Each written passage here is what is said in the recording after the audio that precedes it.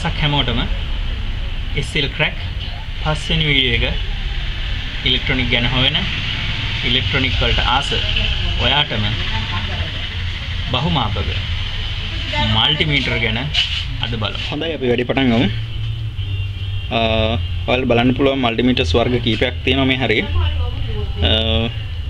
මල්ටිමීටර් ප්‍රධාන වශයෙන් වර්ග දෙකක් තියෙනවා. ඩිජිටල් සහ ඇනලොග්. ඉතින් මොනවාද මේ ඩිජිටල් මොනවාද මේ ඇනලොග් කියලා බලමු. ඩිජිටල් කියන්නේ අපි ලබා ගන්න දත්තයන් LCD තිරයක් මගින් අපිට බලා ගන්න පුළුවන්. LCD තිරයක් මගින් අංක වලින් අපි ලබා ගන්න දත්තයන් පෙන්වන මීටර්ස් තමයි ඩිජිටල් මීටර්ස් වෙන්නේ. එතකොට මේ ඇනලොග් කියන්නේ මේ වගේ ඔරලෝසු කටුව මගේ තරාදි වල පරණ තරාදි දෙකලා තියෙන. අන්න ඒ වගේ ඩයල් එකේ ඩයල් පොයින්ටර් එකක් මගින් මේ දරවල් පේනවා ඇති. මේ තිරේ අංක ලියලා තියෙනවා. ඒතර මේ තිරේ අංක මතට පිවිසිලා තමයි මේ කට්ට මගින් අපිට මේකේ දත්තයන් පෙන්වන්නේ. එතකොට මෙහෙම නැතුව අපිට කෙලින්ම මේ ඩිජිටල් මීටර්ස් වල ස්ක්‍රීන් එකක් තියෙනවා. ඔරලෝසු ඩිජිටල් අත් ඔරලෝසු වල වගේ මේ පොඩි ඩිස්ප්ලේ එකක් මගින් අංක පෙන්නනවා. මේ තියෙන්නේ. ඉතින් මෙන්න මේ විදිහට අංක මගින් බලා ගන්න පුළුවන්. ඩිජිටල් මල්ටිමීටර්ස් වල. ඉතින් ඇනලොග් මල්ටිමීටර්ස් තමයි ඉස්සල්ලාම ආවේ. අපි ඉස්සර පාවිච්චි කරලා දැන් ඉතින් ඔයාලා මීටරයක් ගත්තාම කොහොමද මේකෙන් මැනගන්නේ? අතන මල්ටිමීටර් ගැන කරනවා නම් ගොඩාක් දේවල් තියෙනවා කියන්න. නමුත් වීඩියෝ එක දික් වෙන හින්දා මම ඔයාලට බොහොම කෙටියෙන්ම දැනගන්න ඕන ටික කියන්නම්. ප්‍රැක්ටිකල් වීඩියෝ එකක් අපි පස්සේ වෙනම ප්‍රධාන වර්ග දෙකයි ඩිජිටල් සහ ඇනලොග්. එතකොට මල්ටිමීටර් ප්‍රධාන වශයෙන් කොටස් දෙකකට බෙදෙනවා. සිලෙක්ටර් සහ ඩයල් එක. සිලෙක්ටර් එක සහ ඩයල් එක. මල්ටිමීටරේ ප්‍රධාන කොටස් දෙකයි. මේක තමයි ඩයල් එක. මේ තමයි සිලෙක්ටර් එක. එතකොට මේ ඇනලොග් මල්ටිමීටර්ස් වල නම් තවත් කොටසක් තියෙනවා මේ ඕම් 0 එජස්. ඉතින් මම අද ප්‍රධාන වශයෙන් කියලා දෙන්න යන්නේ මේ ඩිජිටල් ගැන. අපි ඇනලොග් පොඩ්ඩක් අයින් කරන මොකද ඇනලොග් ගැන කියලා දෙන්න සෑහෙන වෙලාවක් යනවා. අනික ආධුනිකයෙකුට නම් පොඩ්ඩක් අමාරුයි ඉගෙන ගන්න. අමාරු උපකරණයක් තමයි මේ ඇනලොග් එක. අමාරුවක් නෑ. ඒ වුණාට චුට්ටක් විතර අමාරු. ඉතින් මේ ඩිජිටල් ගැන කියලා දෙන්නම්. මොකද ඔයාලට යූස් කරන්න අලුතෙන් ආධුනිකයෙක් නම් ලේසි ඩිජිටල් එකක් අරගෙන පාවිච්චි කරන්න ගත්තාම හරිම පහසුයි.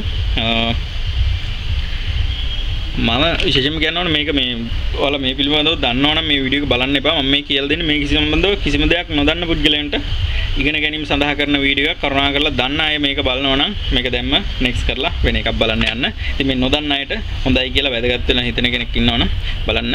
නැත්තම් ඔයාලගේ data කපා ගන්න එපා. අපරාධේ. රයිට් බලමු. එතකොට දැන් මෙහෙම ඔයා මල්ටිමීටර් කඩෙන් ගත්තම මේ එක එක ගණන් වල මල්ටිමීටර්ස් තියෙනවා. ඉතින් මේක 1000 ගානක් මේ 1000 ගානක එක මේ 800 ගානක් 800 ගානක් මේකත් 1000 ගානක කොහොම තව 500 ගණන් 600 ගණන් 2000 ගණන් 3000 ගණන් 4000 ගණන් වලට මල්ටිමීටර්ස් තියෙනවා. ඉතින් ඔයා පුරුදු වෙන කෙනෙක් නම් තියෙන අඩුම ඩිජිටල් මල්ටිමීටර් එකක් ගන්න ගැටලුවක් නැහැ. ඔයාට වැඩේ කරන්න අපි නිතරම භාවිතා කරන හින්දා අපි ටිකක් හොඳ මල්ටිමීටර්ස් වලට යනවා. ඉතින් මම මේ තව එකක් ගෙනල්ලා ස්ටෑන්ඩ් බයි තියන් ඉන්නවා යුනිටි ලාගේ. ඉතින් මම ඇත්තටම හොඳයි කියලා මට වැඩිම කාලයක් පාවිච්චි කරන්න පුළුවන් උනේ මේ යුනිටි ලාගේ මල්ටිමීටර්ස්. මම ඉතින් මේ සැරේ තවත් UT 136A ඉතින් මේ මල්ටිමීටර් එක ගත්තා. මේක 2000 ගානක්ද කොහෙද? මේක ටිකක් මේ සේරටම වඩා පොඩ්ඩක් වෙනස් විදිහකට තියෙනවා. අපි මේක ගැන වෙනම දවසක අපි කතා කරමු. කඩෙන් ගද්දි මේ විදිහට ජැක් දෙක සම්බන්ධ කරලා නැහැ. ඉතින් මේ වගේ ජැක් 4ක් 4ක් මේ තියෙන එකකින් කොහොමද මේ ජැක් එක සම්බන්ධ කරන්නේ? මේ තියෙන්නේ මල්ටිමීටර් ටෙලස්කෝප්. ඉතින් මේ වයර් දෙක මේ දෙකෙන් තමයි අපි වෝල්ටේජ් අපිට පරීක්ෂා කරගන්න උවමනා.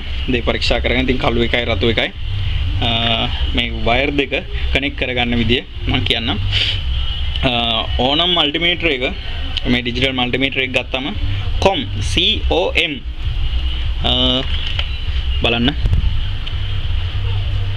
COM COM. ඉතින් මේ com කියලා තියෙනවා හැම මීටර එකම ඒක තියෙන තැන වෙනස් වෙන්න පුළුවන්.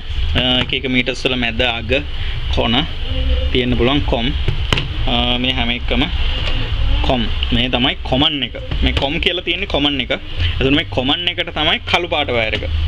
මේ කළු පාට ටෙස්ට් ස්ක්‍රොබ් එක හයි කරගන්නේ අපි common එකට. අපි ටෙස්ට් ස්ක්‍රොබ් එක කළු පාට එක common එකට හයි කරගෙන ඒක රතු පාට එක. ඉතින් මේ රතු ටෙස්ට් ස්ක්‍රොබ් එක අපි හයි කරගන්නේ මෙතන තියෙනවා V පේන එකක් ගන්නම් මම පැහැදිලිව පේන එකක්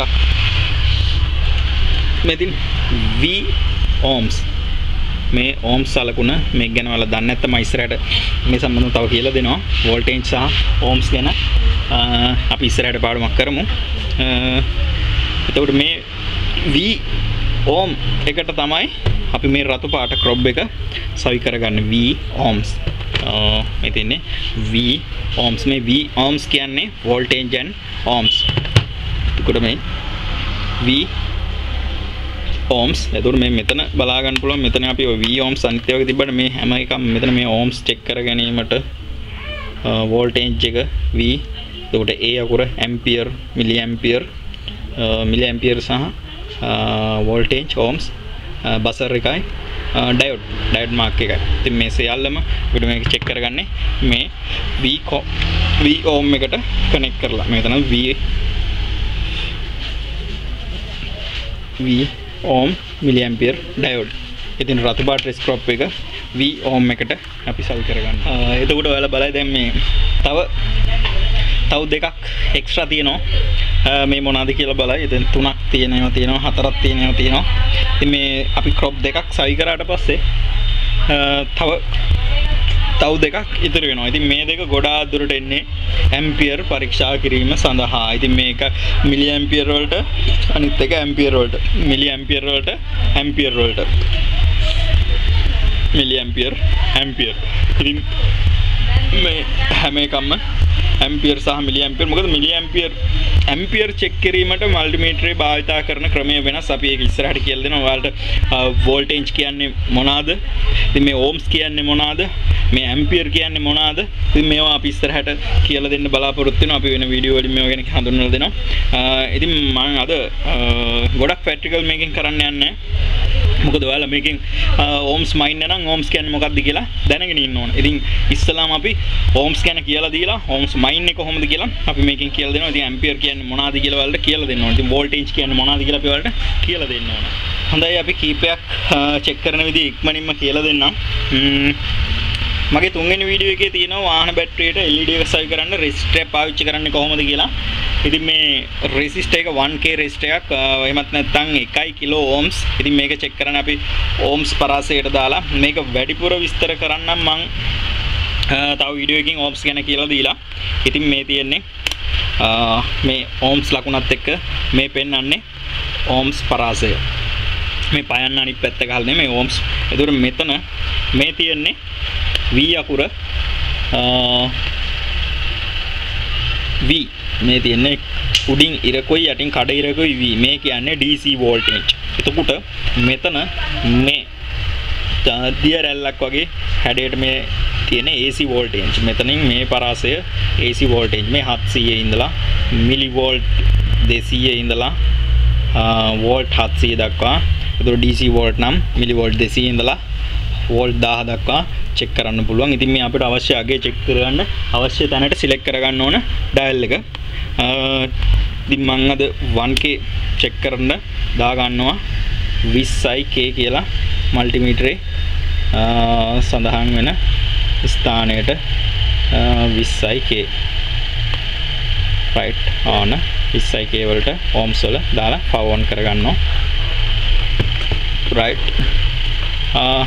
තව දෙයක් කියන්න ඕනේ. ඉතින් මේ හැම එකකින්ම දශමයට අපිට රීඩින් බලන්නත් බෑ. ඒ වගේම තමයි මේ කඩේ අපේ වෙළඳ පොලේ ගන්න තියෙන රෙසිස්ටර්ස් දශමයටම 1K වෙන්නේත් නෑ. ඒ මාගේම නෑ. ඔන්න බලා ගන්න දැන් මේ අපි 1K කියලා හඳුන්වන රෙසිස්ටර් එකේ අගය 97යි දශම.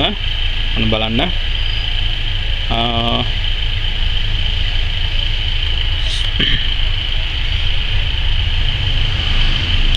97යි. ඔන්න එතකොට 1 වෙන්න නම් තව 3ක් අඩුයි. එතකොට මේක 0.3ක් අඩුයි 1K වලට වඩා. ඉතින් මේක හැම රෙසිස්ටර් එකම හරියටම අගේ නෑ වෙනස් වෙනවා.